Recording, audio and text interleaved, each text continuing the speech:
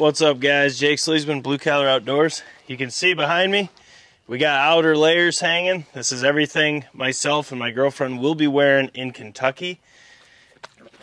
And we ain't about them ticks, so I'm showing you real quick just how I apply this, how I get the best results, and how I keep it off my skin. So stay tuned.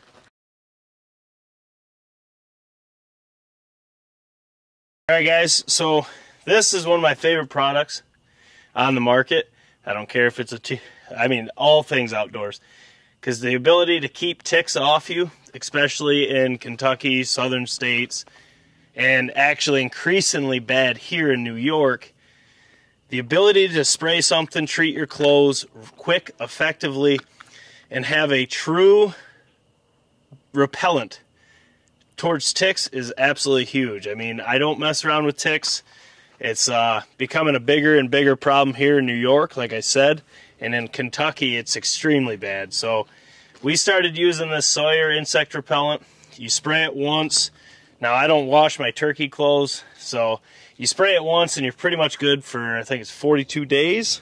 They say it lasts a minimum of 42 days. Now, one thing I will say, you don't want to get this on you, so when you hang your gear up, just spray your outers. Like, let me jump behind the camera here, and you can see here what I'm spraying is a quarter zip for my girlfriend if it's cold, my Nomad leafy pants, my North Mountain Gear green leaf outer, and then the quick camo bottomlands for my girlfriend, and then my old treason pants for my girlfriend. So you can see here we don't have gloves, we don't have a hat, we don't have any of that stuff. Our quick camo masks, our waterproofing gear, that's all still in the tote. Now after I treat this and I let it dry for a minimum of 2 hours, as I'll go over in a minute, I'll put it back in the tote. I do not spray, the hats or quick camo masks. I don't spray any of that, anything that's going to have direct contact with your skin. You just need this spray on your outers. It will do the job. Keep it off your skin. Now to use this, it's really easy. I mean, I just got it off Amazon. It's cheap. I bought two things of it. Now, the main thing is, don't spray it into the wind. You don't pee in the wind. Don't spray permethrin into the wind. The ingredient is permethrin. I know I'm probably saying that wrong, but guys, do not spray. Like, the wind right now is blowing from the camera to me. That's why I have this way, so I can spray the outside of all of this and from here to be safe. So it's really simple. The wind's blowing this way now, so I'm going to stand over here and I'm just going to give a good spray all the way this side of the clothes. And I really focus on the torso and on the arms, especially the hands, because I don't spray my gloves. I want this to be heavy on those points. You can see how I have this folded over and I've sprayed around it. Now, the reason why is I try to not spray the inside, so I don't want something that's going to rest on your neck or anything like that. I just spray the outside of all this, and that's pretty much it. Once I spray all this, I do it really heavy. I go probably overboard, but I'll spray the front, I'll spray the back when the wind stops, but I'll get all the fronts sprayed. I'll get pretty caked on. I'm not, like I said, I'm not afraid to liberally disperse this. It's the only time the word liberal is a good thing. Now we'll go down, throw that cap off. You can see the wind's not bad right now, so we're going to take advantage of that. And like I said, I really focus on the bottoms. I'm trying to self-film this. I really focus on the bottoms. That's pretty dang good. So the quick camo, this is going to be a pure outer layer for her. So I'm going to go a little bit heavier than I would,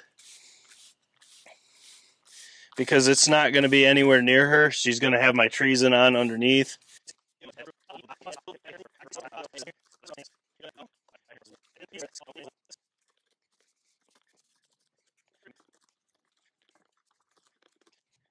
I go extremely liberal on applying this. you could probably do a lot less.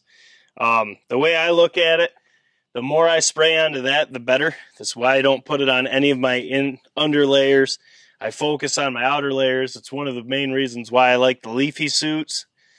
You can spray through them, protect it, and then put it over your other layers, and then you don't have that permethrin on you, but you still have that protection. So guys, let me know in the comments below what you guys do to treat your camo, especially for turkey season. It applies in deer season and everywhere as well, but let's just focus for turkey. Do you use Sawyer products? Do you have another method? Do you make some homemade remedy? Let me know. Drop a comment below. I just want to do a quick video of why we like Sawyer, how we do it. Now all I got left to do is I'm going to go and spray a little bit more throughout it and then start my timer, and in 3 hours they should be good to go. I know it takes about 2, but I spray them pretty bad, so I like it. We got a sunny day for once in New York. We'll let that sit for 3.5 hours. 3.5 hours. It'll be totally dry and perfect, ready for Kentucky, West Virginia, and New York. So guys, if you're not protecting yourself against ticks, I strongly urge you to do so. This right here, this permethrin from Sawyer, it also helps repel mosquitoes, gnats, bugs, all that good stuff, the black flies, you know, everything you know and hate as a turkey hunter or an outdoorsman in general. Drop a comment below, let me know if you've used this, how you do it, all that fun stuff. I'm going to finish this stuff up, and then I'm going to shower because I just got home from work. I got a couple little things to pack, and that's about it. So this is just our video, real quick, going over the Sawyer insect repellent. This is the Sawyer Premium Insect Repellent Clothing Gear Intense Trigger Spray. It's odorless permethrin. And guys, this is a no-brainer. I buy 2 of these a year, and I spray down absolutely everything.